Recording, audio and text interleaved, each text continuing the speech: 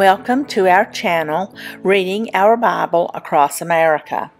Today, we will be reading in the Old Testament, 2 Chronicles chapters 15 through 19. Chapter 15.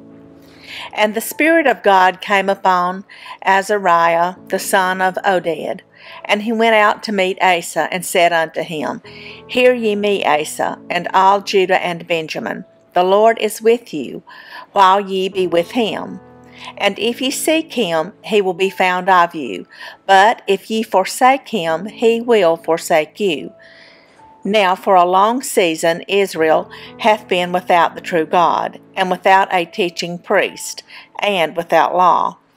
But when they in their trouble did turn unto the Lord God of Israel, and sought him, he was found of them. And in those times there was no peace to him that went out, nor to him that came in, but great vexations were upon all the inhabitants of the countries. And nation was destroyed of nation, and city of city, for God did vex them with all adversity. Be ye strong therefore, and let not your hands be weak, for your work shall be rewarded. And when Asa heard these words, and the prophecy of Oded the prophet, he took courage, and put away the abominable idols out of all the land of Judah and Benjamin, and out of the cities which he had taken from Mount Ephraim, and renewed the altar of the Lord that was before the porch of the Lord. And he gathered all Judah and Benjamin, and the strangers with them, out of Ephraim and Manasseh, and out of Simeon. For they fell to him out of Israel in abundance, when they saw that the Lord his God was with him. So they gathered themselves together at Jerusalem in the 3rd month, in the 15th year of the reign of Asa. And they offered unto the Lord the same time of the spoil which they had brought 700 oxen and 7,000 sheep. And they entered into a covenant to seek the Lord God of their fathers with all their heart and with all their soul, that whosoever would not seek the Lord God of Israel should be put to death, whether small or great, whether man or woman. And they sware unto the Lord with a loud voice, and with shouting, and with trumpets, and with cornets.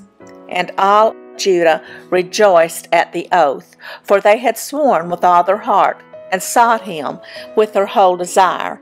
And he was found of them, and the Lord gave them rest round about. And also concerning Maacah, the mother of Asa the king, he removed her from being queen, because she had made an idol in a grove. And Asa cut down her idol, and stamped it, and burnt it at the brook Kidron. But the high places were not taken away out of Israel. Nevertheless, the heart of Asa was perfect all his days. And he brought into the house of God the things that his father had dedicated, and that he himself had dedicated, silver and gold and vessels. And there was no more war until the 35th year of the reign of Asa. Chapter 16. In the 36th year of the reign of Asa, Baasha, king of Israel, came up against Judah and built Ramah, to the intent that he might let none go out or come in to Asa, king of Judah. Then Asa brought out silver and gold out of the treasures of the house of the Lord and of the king's house, and sent to Ben-Hadad, king of Syria, that dwelt at Damascus, saying, There is a league between me and thee, as there was between my father and thy father. Behold, I have sent thee silver and gold. Go break thy league with Baasha, king of Israel, that he may depart from me. And Ben-Hadad hearkened unto King Asa, and sent the captains of his armies against the cities of Israel. And they smote Ijon and Dan and Abelmaim, and all the store cities of Naphtali. And it came to pass, when Baasha heard it, that he left off building of Ramah, and let his work cease. Then Asa the king took all Judah, and they carried away the stones of Ramah, and the timber thereof, wherewith Baasha was building, and he built therewith Geba and Mizpah. And at that time Hanani the seer came to Asa king of Judah, and said unto him, Because thou hast relied on the king of Syria, and not relied on the Lord thy God, therefore is the host of the king of Syria escaped out of thine hand. Were not the Ethiopians and the Lubims a huge host, with very many chariots and horsemen? Yet because thou didst rely on the Lord, he delivered them into thine hand. For the eyes of the Lord run to and fro throughout the whole earth, to show himself strong in the behalf of them whose heart is perfect toward him. Herein thou hast done foolishly. Therefore from henceforth thou shalt have wars. Then Asa was wroth with the seer, and put him in a prison house, for he was in a rage with him because of this thing. And Asa oppressed some of the people at the same time. And behold, the acts of Asa, first and last, lo, they are written in the book of the kings of Judah and Israel. And Asa in the 39th year of his reign was diseased in his feet, until his disease was exceeding great. Yet in his disease he sought not to the Lord, but to the physicians. And Asa slept with his fathers, and died in the 41st year of his reign.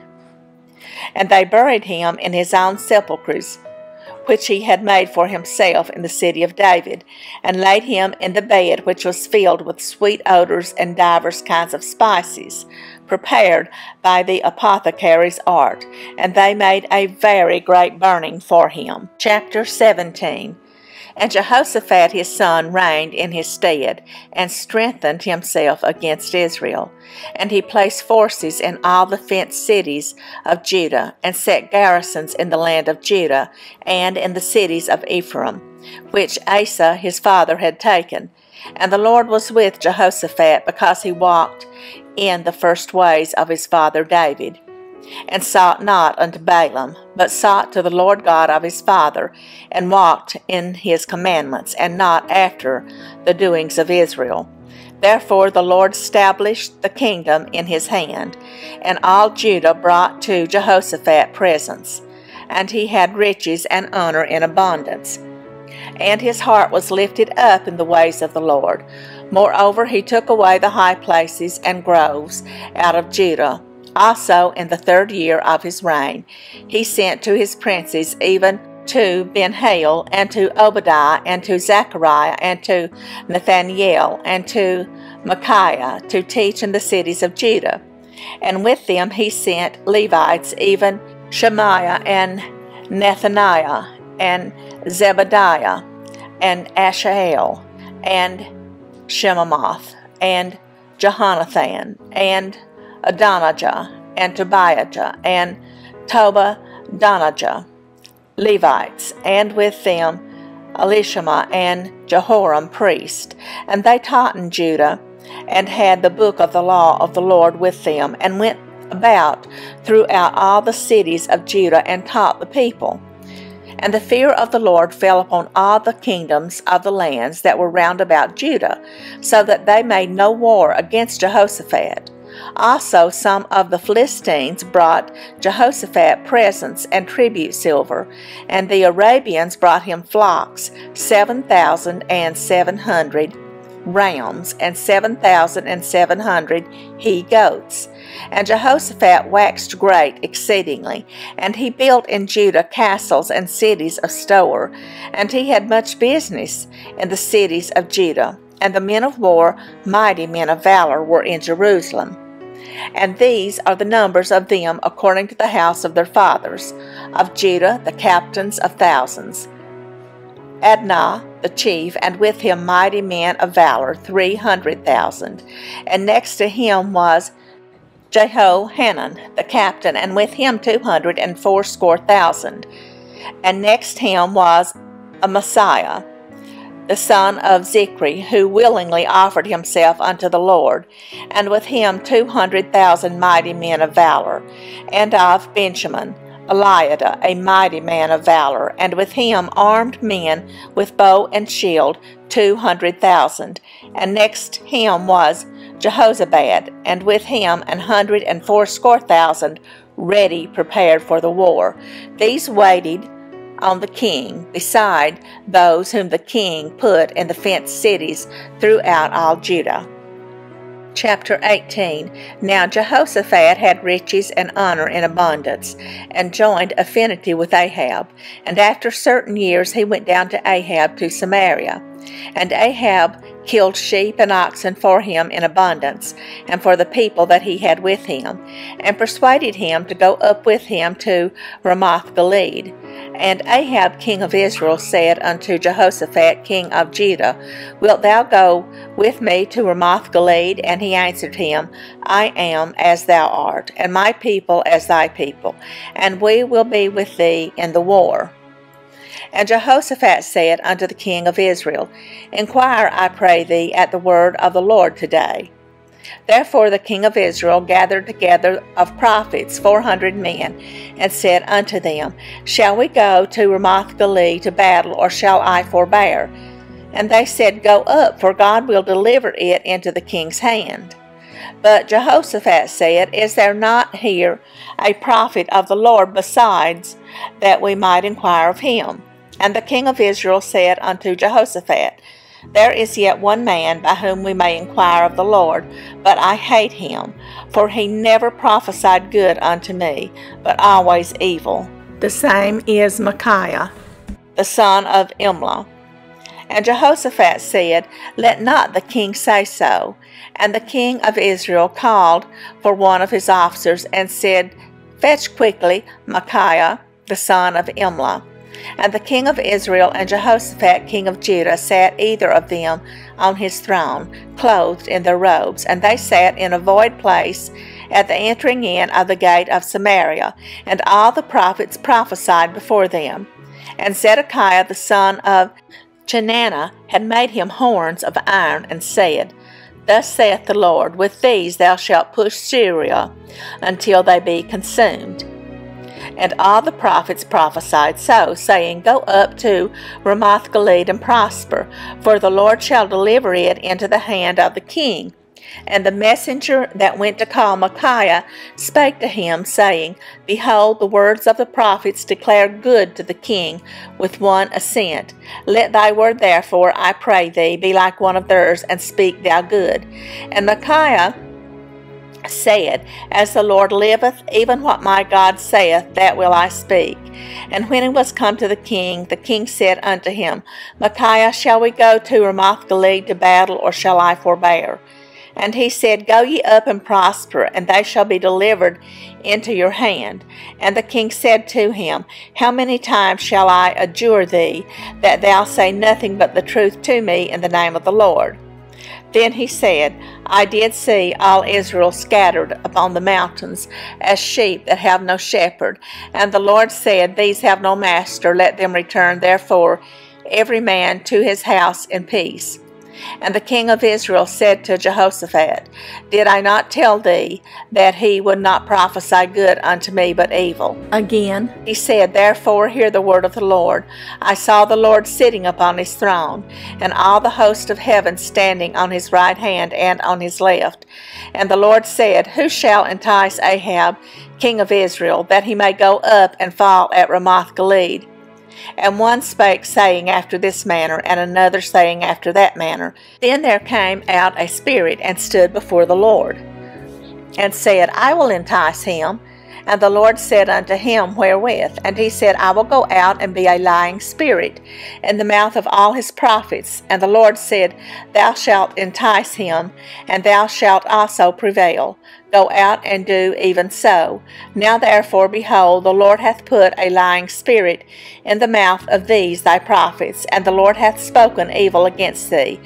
Then Zedekiah the son of Chenaanah came near, and smote Micaiah upon the cheek, and said, Which way went the Spirit of the Lord from me to speak unto thee?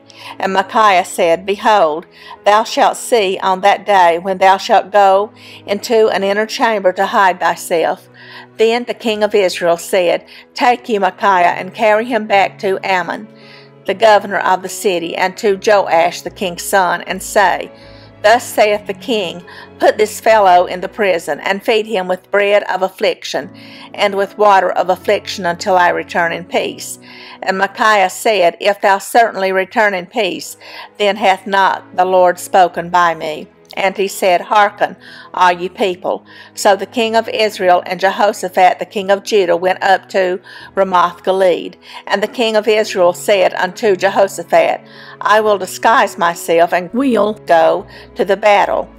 But put thou on thy robe. So the king of Israel disguised himself, and they went to the battle. Now the king of Syria had commanded the captains of the chariots that were with him, saying, Fight ye not with small or great, save only with the king of Israel.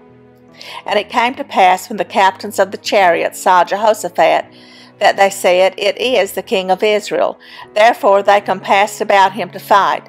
But Jehoshaphat cried out, and the Lord helped him, and God moved them to depart from him.